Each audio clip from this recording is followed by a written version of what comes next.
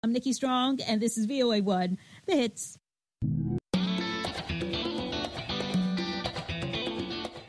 Welcome to Learning English, a daily 30-minute program from the Voice of America.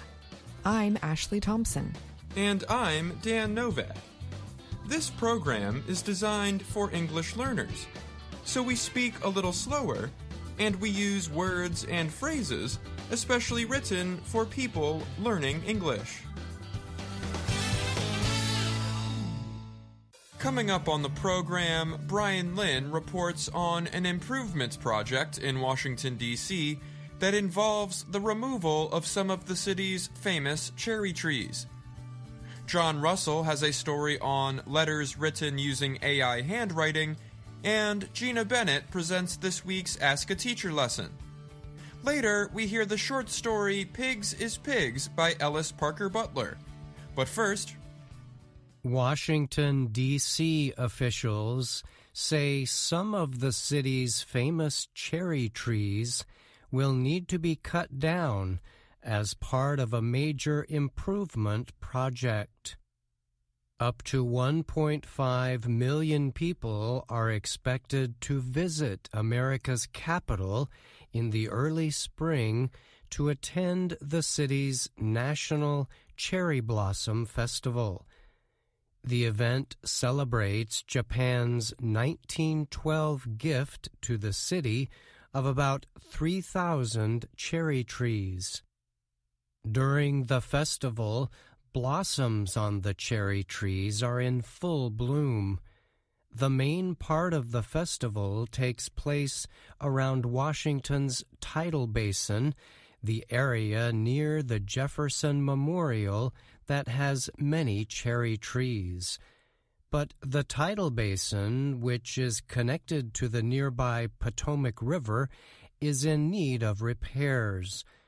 Currently, when water levels rise, flooding puts some trees under several centimeters of water.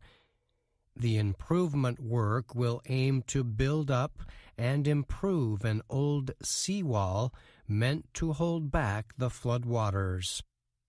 The U.S. National Park Service oversees the tidal basin as well as the large green area of downtown Washington, D.C., known as the National Mall. Officials say about 300 trees, including nearly 160 cherry trees, will be cut down during the work. After the improvements, about 300 trees will be planted as replacements. Mike Litterst is a spokesman for the National Park Service. He told the Associated Press, AP, the $133 million project is expected to take about 3 years. It's certainly going to benefit the visitor experience, and that's very important to us, Litterst said. But he added that most of all it would benefit the cherry trees, who right now are every day, twice a day, seeing their roots inundated with the brackish water of the tidal basin. Litterst said the removed trees will be ground up and mixed with nutrient-rich soil to be used to protect the roots of surviving trees. This way, the effort can be seen as providing a good second life for the trees being cut down, he added.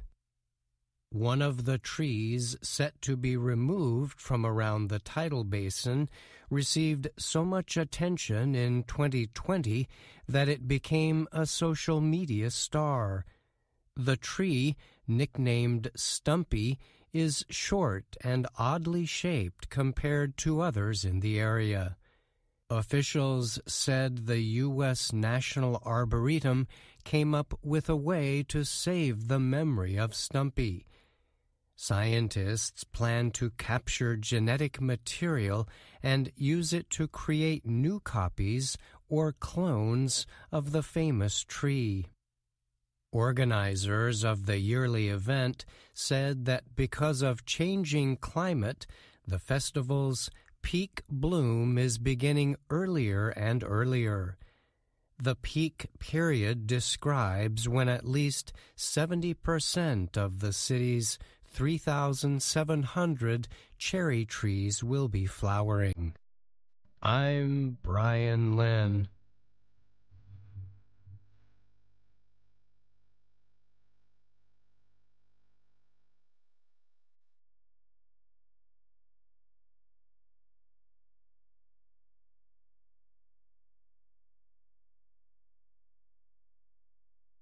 Humans have been writing by hand for thousands of years. Since ancient times, people have used every tool imaginable to share information, do business, and keep records. But as computers took over the job and the typewritten word became more common, something was lost in the process, namely the charm and personal nature of a handwritten note or letter. Now, letter writing is making a comeback in the form of artificial intelligence-operated robots. These AI robots can write notes for humans in their own handwriting. David Wax is the head and founder of Handwritten. He said businesses use his company's robots for handwritten letters and thank you notes to create a strong and personal connection with those who receive them. Many nonprofit organizations also use handwritten letters to keep donations coming. It helps turn one-time givers or donors into yearly givers, Wax explained. Wax added, "I think what's old is new again." Automated letter writing is not new.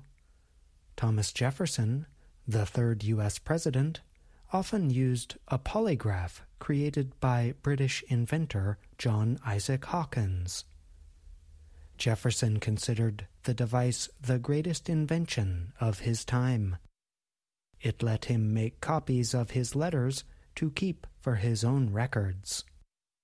Charles Morrell is a historian and professional woodworker who worked as a guide for several years at Monticello, Jefferson's Virginia home from 1770 until his death in 1826. Morrell said about the polygraph, "Jefferson falls in love with this, and it becomes in many ways the hobby of his presidency. He keeps buying machines and exchanges ones that are not quite perfect for the next one that's a little bit better." The president had more than 10 of the devices at one point, Morrell added. Using what he considered wonderful technology, historians say Jefferson went on to write almost 20,000 letters in his lifetime. Handwriting technology has greatly changed since Jefferson's time. Wax says such technology now includes 3D printing and laser cutting, among others. And if users need help thinking of exactly what to write in their notes, they can choose AI to help them create a more effective message. Whether via the printing press or the polygraph, a computer or a robot, one thing is clear. Humans will use whatever tool they have to express themselves through the printed word. I'm John Russell.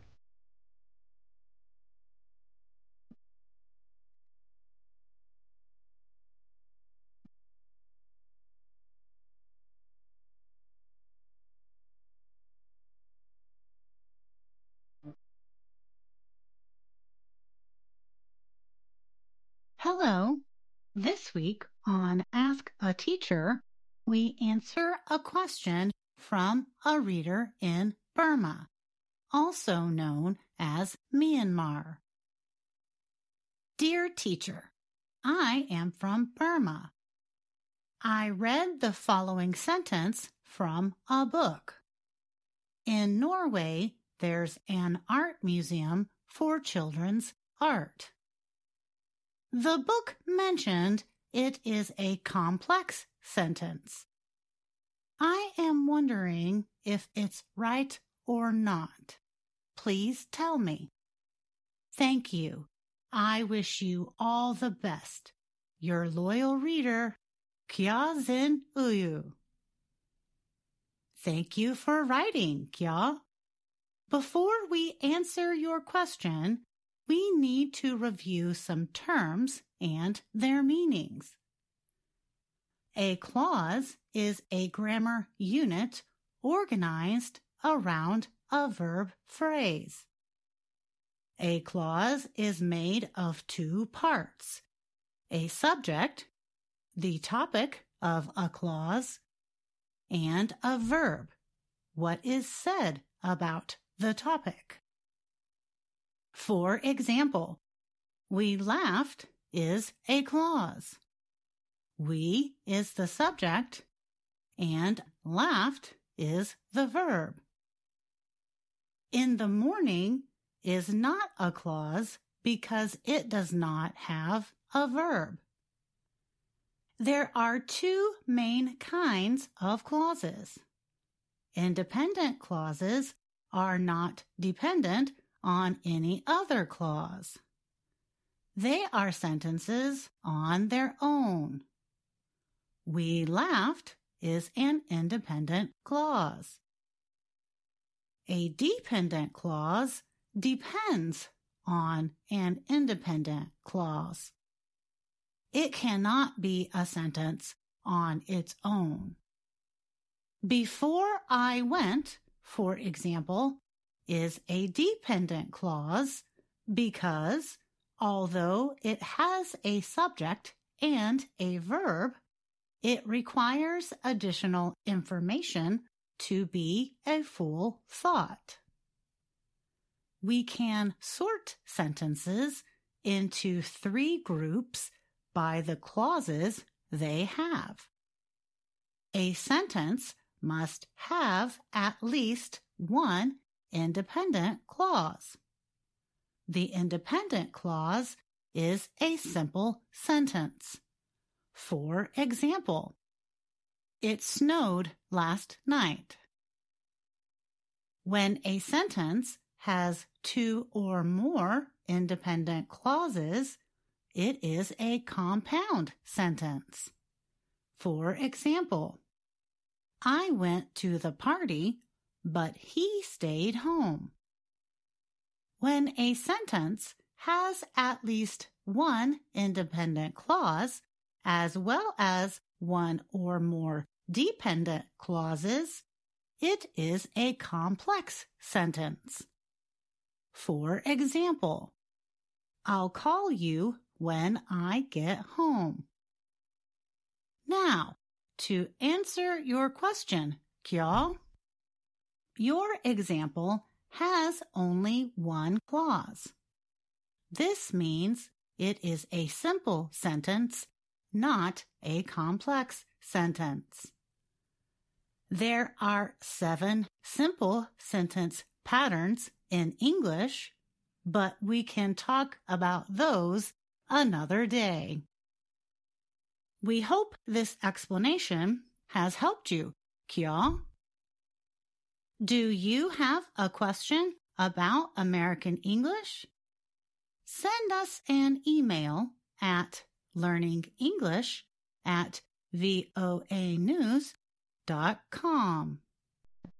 And that's Ask a Teacher. I'm Gina Bennett.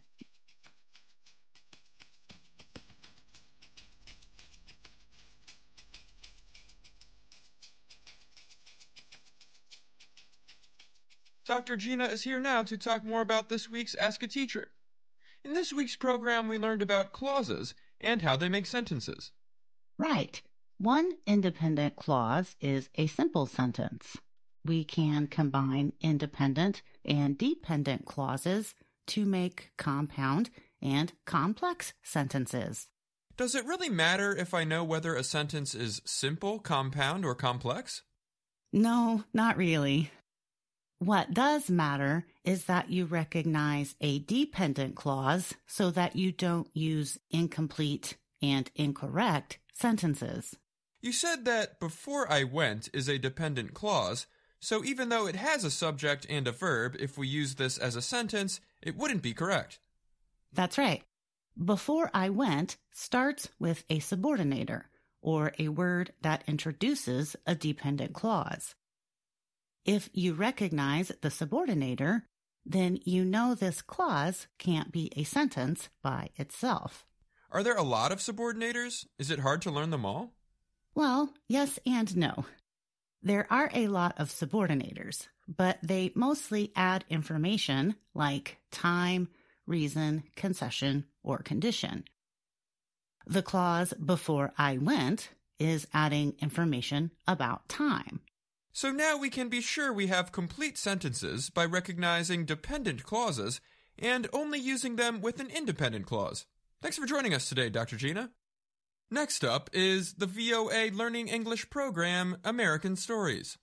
Our story today is called Pigs is Pigs. It was written by Ellis Parker Butler. Here is Shep O'Neill with the story. Mike Flannery, the agent of the Interurban Express Company, leaned over the desk in the company's office in Westcott and shook his fist. Mr. Morehouse, angry and red, stood on the other side of the desk, shaking with fury. The argument had been long and hot. At last, Mr. Morehouse had become speechless. The cause of the trouble lay on the desk between the two men. It was a box with 2 guinea pigs inside. "Do as you like, then," shouted Flannery. "Pay for them and take them, or don't pay for them and leave them here. Rules are rules, Mr. Morehouse, and Mike Flannery is not going to break them." "But you stupid idiot," shouted Mr. Morehouse, madly shaking a thin book beneath the agent's nose. "Can't you read it here in your own book of transportation rates?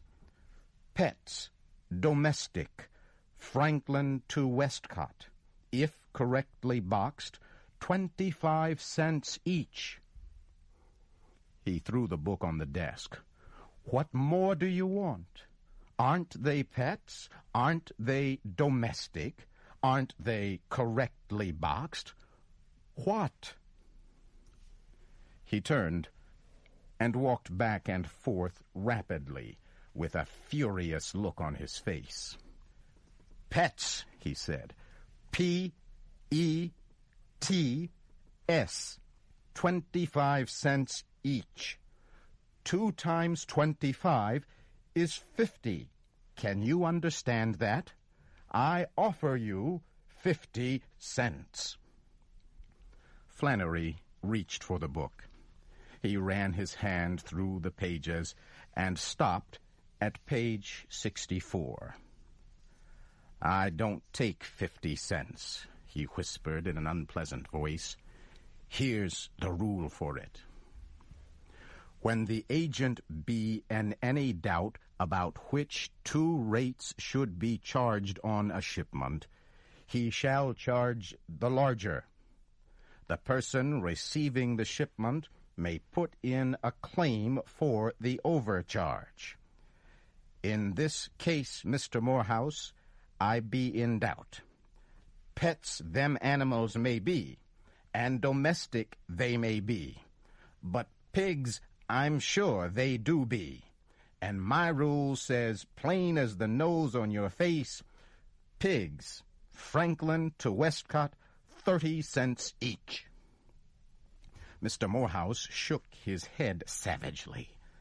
"Nonsense," he shouted. "Confounded nonsense, I tell you. That rule means common pigs, not guinea pigs." "Pigs is pigs," Flannery said firmly. Mr. Morehouse bit his lip and then flung his arms out wildly. "Very well," he shouted. "You shall hear of this. Your president shall hear of this. It is an outrage. I have offered you 50 cents. You refuse it. Keep the pigs until you are ready to take the 50 cents. But by George, sir, if one hair of those pigs' heads is harmed, I will have the law on you." He turned and walked out, slamming the door. Flannery carefully lifted the box from the desk and put it in a corner. Mr. Morehouse quickly wrote a letter to the president of the Transportation Express Company. The president answered, informing Mr. Morehouse that all claims for overcharge should be sent to the Claims Department. Mr. Morehouse wrote to the Claims Department.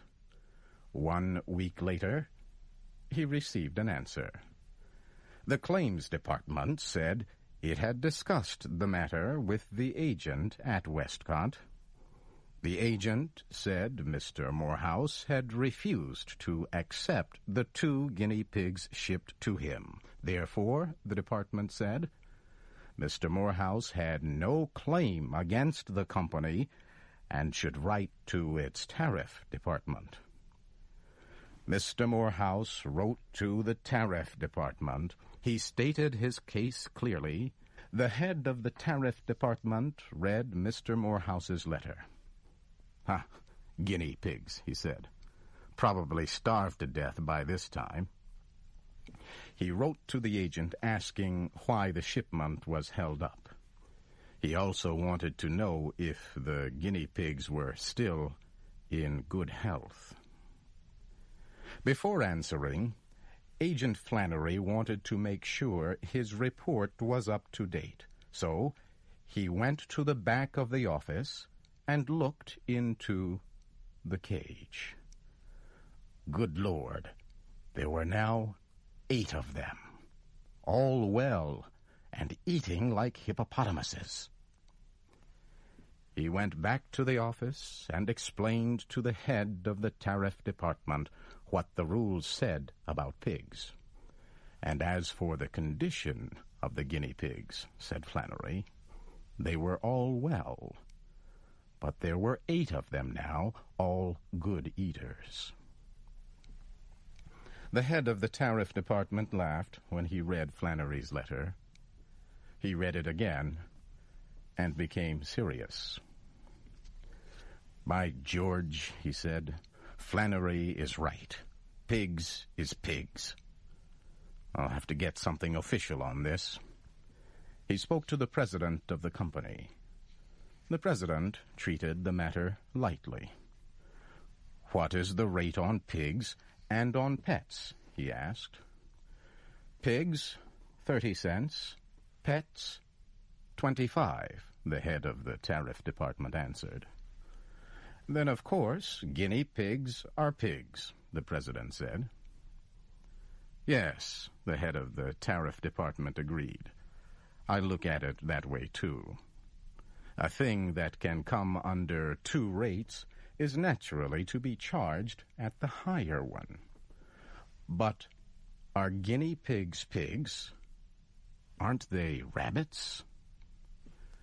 Come to think of it, the president said, I believe they are more like rabbits, sort of halfway between pig and rabbit. I think the question is this. Are guinea pigs of the domestic pig family? I'll ask Professor Gordon. He is an expert about such things. The president wrote to Professor Gordon. Unfortunately, the professor was in South America, collecting zoological samples. His wife forwarded the letter to him. The professor was in the high Andes Mountains. The letter took many months to reach him. In time, the president forgot the guinea pigs. The head of the tariff department forgot them. Mr. Morehouse forgot them. but Agent Flannery did not. The guinea pigs had increased to 32. He asked the head of the traffic department what he should do with them. "Don't sell the pigs," Agent Flannery was told. "They are not your property. Take care of them until the case is settled." The guinea pigs needed more room. Flannery made a large and airy room for them in the back of his office.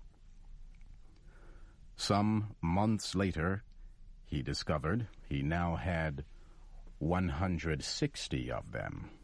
He was going out of his mind.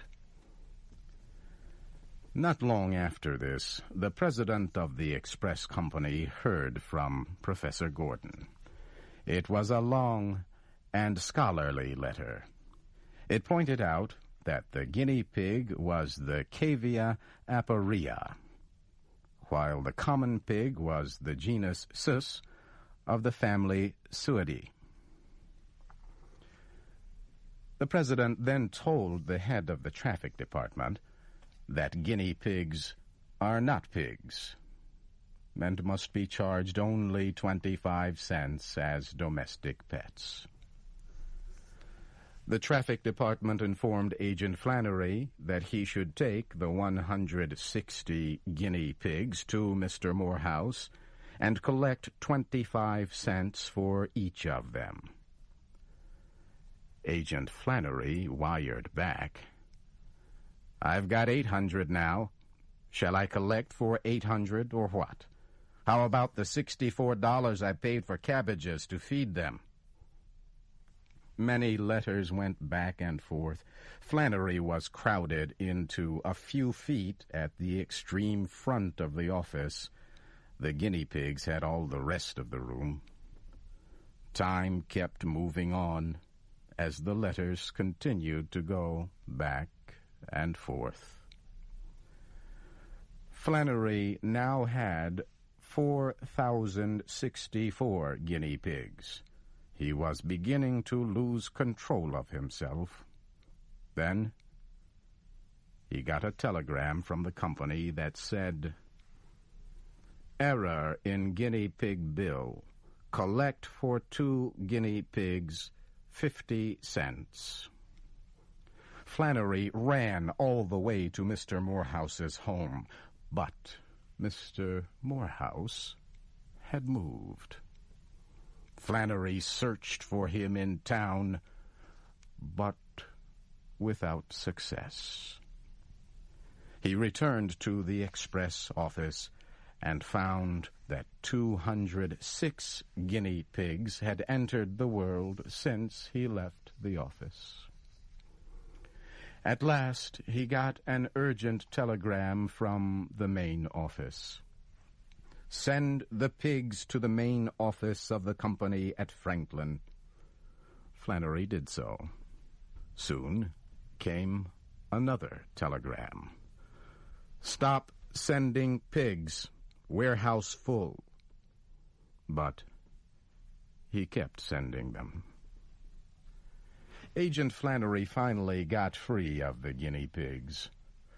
"Rules may be rules," he said, "but so long as Flannery runs this express office, pigs is pets, and cows is pets, and horses is pets, and lions and tigers and Rocky Mountain goats is pets, and the rate on them is 25 cents.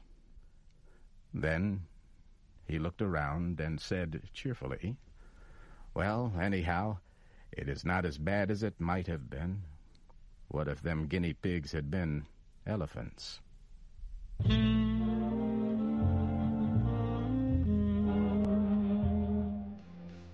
And that's our program for today. Join us again tomorrow to keep learning English through stories from around the world. I'm Ashley Thompson. And I'm Dan Novak.